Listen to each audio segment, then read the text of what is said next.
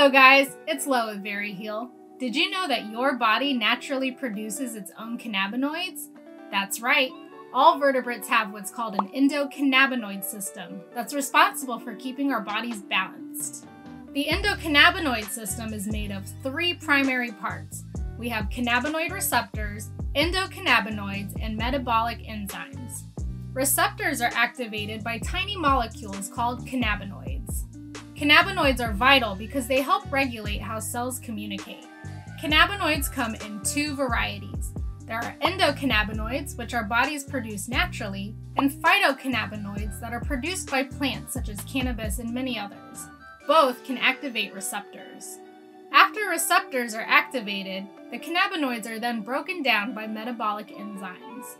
So, let's explore some ways we can naturally help increase the production of endocannabinoids within our body. One of the easiest ways to boost endocannabinoid production is by eating the right foods. A diet that is high in fatty acids, such as omega-3 and omega-6, are purported to enhance the activity of the endocannabinoid system.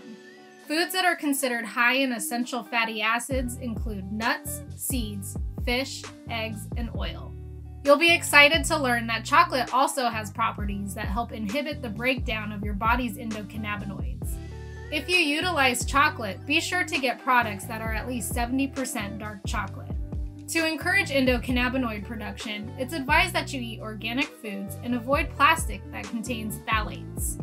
Phthalates are known to block cannabinoid receptors and is notorious for being a hormone disruptor. Also, be sure to limit your alcohol intake because alcohol impairs your endocannabinoid system and prevents the production of endocannabinoids. Another way to help boost endocannabinoid production is called the Wim Hof Method. The Wim Hof Method is a wellness practice that includes breathing exercises followed by exposure to extremely cold temperatures. According to studies, the Wim Hof Method may mediate the release of naturally occurring opioids and cannabinoids within our bodies, which then lead to a feeling of euphoria and a decrease in anxiety. So, if you're interested in boosting the production of endocannabinoids within your body, don't hesitate to give these methods a try. Go ahead and like this video and give us a follow at Very Heal for more cannabis education. This is Lo, signing out.